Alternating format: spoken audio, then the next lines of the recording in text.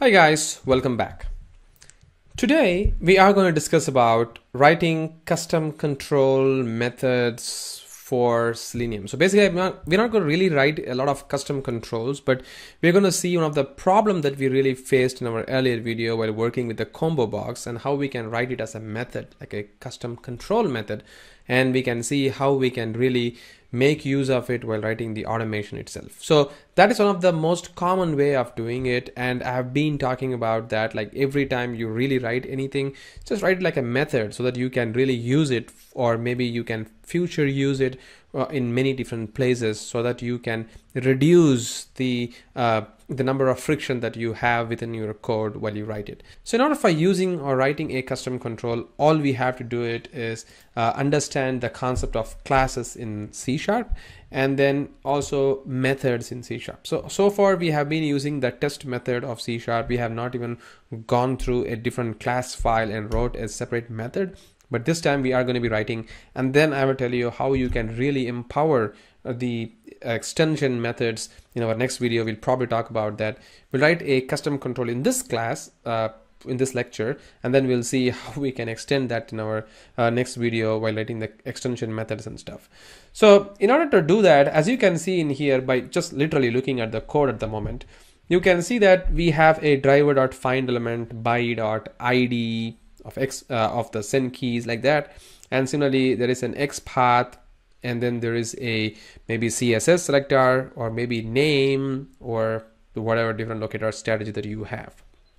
I mean, this is literally looking like a very complex way of writing the code, right? I mean, you can probably write it like a methods so that you can really use it pretty easily to work with, or you can just leave it as it is, because while we discuss page object model, these things will change a bit, but having a custom controls, it's really helpful. But before we jump into actual neat way of writing the custom controls, we'll first see the problem that we faced in our earlier video, and we can try resolving that in this lecture, and then we'll talk about writing the custom controls in much detailed fashion in our next video. So the first thing which I'm going to do is, if I go over here to the Solution Explorer, I'm actually going to create what is called as a new class file. So I'm just going to go create a new class file, and I'm going to call this as a custom control class file over here. And then within our custom control class file over here, I'm just going to make this as public so that it can be accessible. And within this custom control class file, I'm going to write a method. So basically this method is going to be performing a combo operation that we just did in our earlier video. So I'm just going to perform like public void of a combo box control, or maybe combo box, just like that. And then I'm just going to give a string of the control name and string of the value which we need to select from that particular combo box. That's it. These are the two things which really exist in this combo box control at the moment. And let's jump back to our code that we wrote in our earlier video. So you can see that within this combo control, there are some similarities. So you basically, while you do the automation, you first of all need to see the different similarities of your code. Some of the similarities in this code is that there is a content placeholder one of all meals combo AWED. I don't know what does that mean, but there is this element that we select from that particular combo drop down. It has the content placeholder one of all meal combo - drop menu. So over here, this thing that you see here, the content placeholder one of all meal combo, that looks pretty similar to me. That's the similarity which I was talking about. So why not we just use this as the common pattern? I mean, in this case, I'm just throwing you an example, but maybe in many different places, you will have these kinds of similarities. There will be a parent control, and that particular parent control will have a name, and that same parent control's name will be propagated to all the child elements. In this case, we don't really have a clear parent-child relationship a lot, but there are cases that you can actually use a parent-child relation. Probably I can talk about the parent-child relationship after we discuss the custom controls in our next video, but this is really, really important. We'll talk about that and then we'll get to know about that detailed, but yes, this is something we can do as well. But as of now, today in this video, what I'm going to do is I'm going to take this similar patterns and we're going to do a different way of identifying. So I'm just going to say that string the combo control name is equal to this guy. So this is the name which I think it's going to be the parent way of parent control identifier to be used to identify this particular control. And then we need to write a method right now. So what I'm going to do is I'm just going to cut this code completely from here. I'm going to come over here. I'm just going to paste it regardless.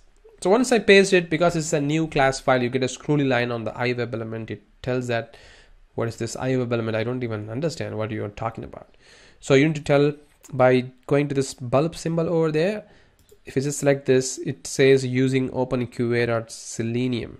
So you need to choose that one, which means it adds the reference over here, the using openqa.selenium on the top, which is called as namespaces in C#. So we need to add that. We added that in our earlier videos as well, but we didn't really talk about it. But yeah, this is what is namespace in C# world. So once you add that, you see that the driver is also throwing me an error. Now this is another problem.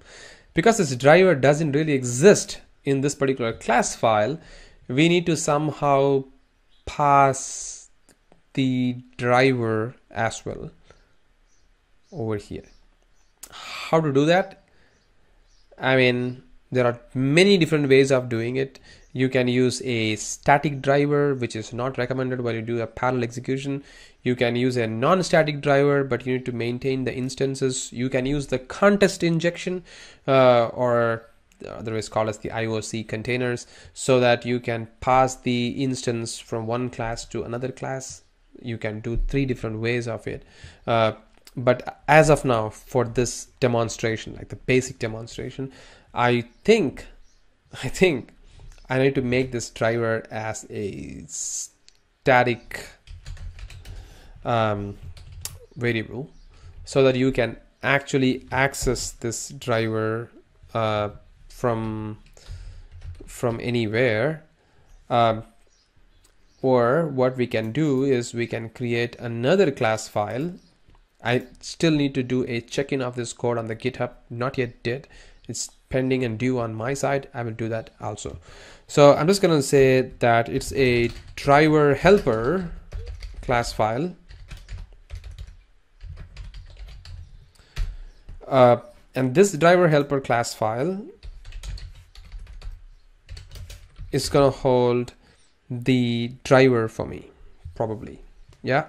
So which I'm going to do something like a iWeb driver of driver. So what I did now, I just type something like prop and did a double tap, then it brings me up something like that. This is called as the properties in C#. And again, I've talked about the C# for automation testing in our YouTube channel. Please go ahead and watch there. I'm not really going to talk about the C# language itself, because this is the basics of Selenium C# .NET Core, but not basics of C# itself. So I'm not really going to talk about that, but this is the property which you need to be having at this point. So once you have this driver helper, you can then go all the way over here. Probably you can go to the unit test 1. Instead of having this as well, you can just try to do something like a extending it, like an inheritance of the driver helper, where you can see, once I do this driver helper, you can do this driver, and this driver helper is something I can extend on the custom controls as well, like that. Once I do this, now I get the driver working for me, which is pretty cool, right? Now I have the driver dot, and as I told you, this guy is like a common guy for us, the content placeholder, which we are getting from the control name. So I'm going to do a string interpolation of C#, where I can put a dollar symbol, which is really cool in C#. I mean, it's there in Java as well. You can just put a braces like that, and you can type control name, close the braces. So what happens is now the code, while it executes, it's going to replace the ID is equal to this particular control name to the control name that you are passing in to this method, the combobox method, and then it replaces, I mean, it just retains the AWD value for you, right? That's the one change that you need to do.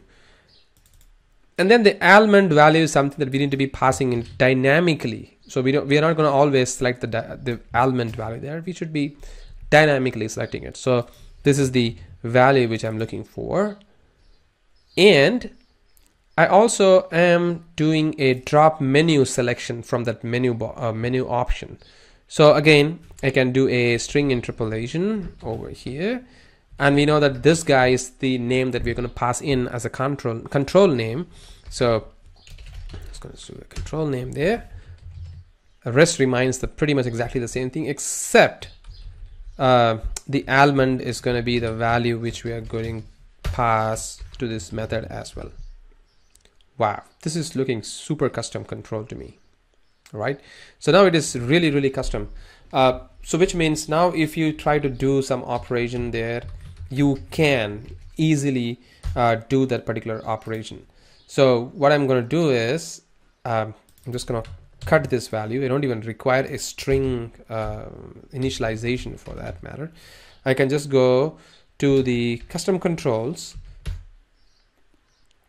like that, and we can also do this as a static, public static. Oh, this driver will throw me an error. Yes, because it has to be static everywhere. So custom control control is equal to new custom control, and then control dot combo box, where I have to pass this control name, which is the one which I selected, and then I need to select the value, which is nothing but the almond. Yeah, that's it. This is the custom method that we wrote just now to see if we could able to select this particular value pretty insanely. So I'm just going to run this and see what it does. I'm just going to debug this. So I'm just going to hold the breakpoint over there on that line so that it actually stops there for us, and we can see if that value is being inserted for us or not. So let's see. The page is now opened, and oops, now we get an error. It says that the driver is not being initialized.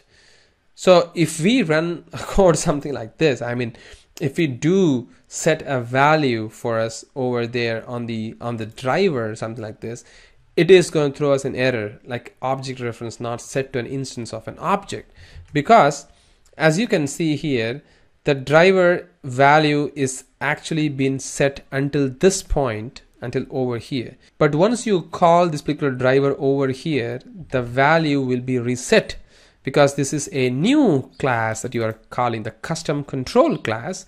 So because this is a new class, it is going to call the driver helper as a new class, and this value is going to be reset every time. So now we need to somehow do some sort of context injection probably, or the better way is to do a static on this side. And if you do this as a static, then you can make this as a static as well. And once you make this as static, then you don't really have to initialize the custom controls, and you can just do a custom control dot combo box like this, and you can select the value. I mean, I don't really like to have a static variable on that particular place, like setting the iWeb driver as a static as a whole, because that's not the relevant way of doing it. But if you want to really do it, at least on this particular point of time, this is how you should be doing it, like having a static iWeb driver. Now we'll try to execute this. What is going to happen? So if I try to debug this code this time, just close this window.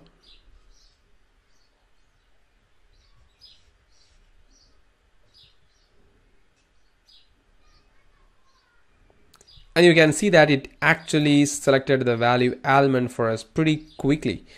So now it actually gets that particular object, the IE web drivers or the WebDriver object for the Chrome driver object for us over here, and it works fine. The reason being, the driver helper has a static iWebDriver, and that's the reason it could able to perform an action for us. I mean, this is not a recommended practice of doing it, but it actually serves the purpose, at least for this case. But while we actually need to go big on a bigger coding way of doing it, probably this is not the ideal way of doing it. We will talk about that in our upcoming videos. But yes, this is what is actually working with a custom controls in Selenium. In our next video, we'll discuss about the extension methods, or even before that, we'll first try to check in this code on the GitHub, which is the next video, and then we'll talk about the custom controls in the following videos. And we also need to discuss about the parent-child relationship in the locator strategy. Meet you in our next video. Thank you.